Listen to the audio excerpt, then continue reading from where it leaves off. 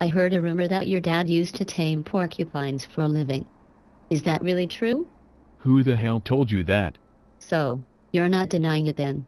Okay. Yes, it's true. He's not proud of it. But we were poor.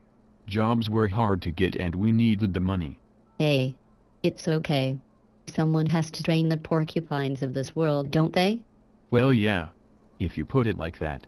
I guess. It's just, well, I have these unruly porcupines in my back garden. I don't know what to do about them. They're terrorizing the whole neighborhood, and at night they come back to my garden and roost in the trees. I could really use some advice right now. That sounds horrific. Did you say they roost in the trees? That's what's so sad. All the baby pelicans have been eaten straight out of their nests. Damn those porcupines. Why can't they build their own nests somewhere else? I may be wrong, Jessica. But I don't think porcupines roost in trees. Is there any chance you just been having drug-induced hallucinations? Whoa. Do you think that's what it is? I have been hitting the crack cocaine quite heavily this week. I think you should just lay off the drugs, Jessica. Then you'll be fine.